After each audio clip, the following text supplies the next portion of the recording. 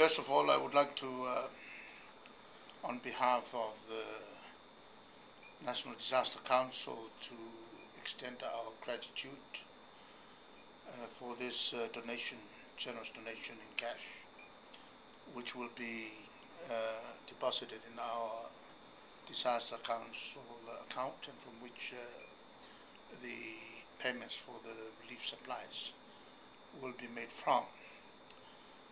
You did ask for the revival of the economy following the tsunami. Well, the areas that have been damaged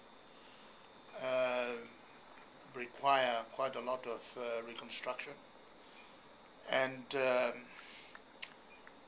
that reconstruction will involve the relocation of the villages away from the coastal areas. So it will involve much infrastructure building. We have some donations,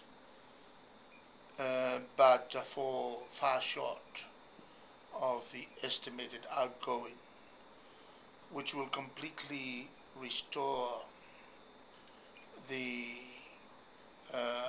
areas affected to the pre-tsunami state, as well the relocation of people away from the coast. We have estimated the total expenditure to amount to close to 370 million tala over the next 3 to 5 years.